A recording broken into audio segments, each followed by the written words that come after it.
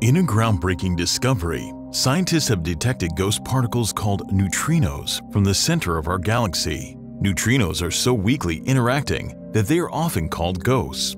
They are also incredibly abundant, with trillions of them passing through your body every second.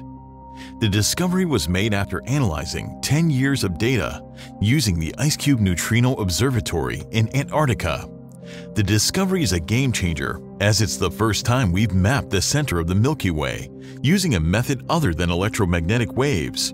We had images of the galactic center in wavelengths all the way from gamma rays to radio waves, but now we've added another panel of neutrino light to it.